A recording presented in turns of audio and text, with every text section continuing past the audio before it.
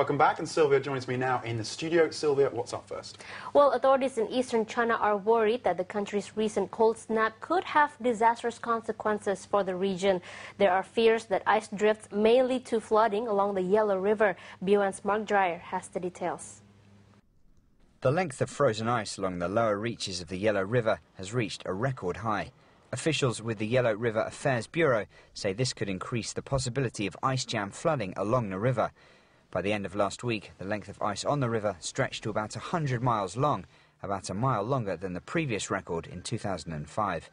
In some places, nearly 80% of the river surface has frozen, with the ice blocks covering areas as big as 900 square feet. That leaves little space for the remaining water to pass through, with fears that nearby areas could be flooded if the situation worsens. The second longest river in China originates in the Bayan-Ha Mountains in Qinghai province in northwestern China.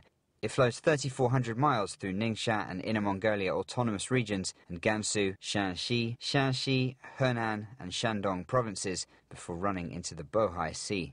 Weather Bureau officials say as the cold front persists, more water in the river is expected to ice up.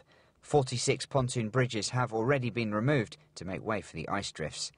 The cold snap in eastern and central China has also sent energy demand soaring, while already tight supplies are being further strained. Much of China's manufacturing and farming regions were covered in snow last week after a big snowfall in Beijing and in much of the country's north. Meanwhile, 4 provinces in the south have seen power consumption surge to record levels as residents rely on household electric heaters to keep warm. Provincial governments in Hubei, Hunan, Zhejiang and Jiangxi have been forced to ration electricity for industrial use and buy electricity from other regions to ensure supply for residents.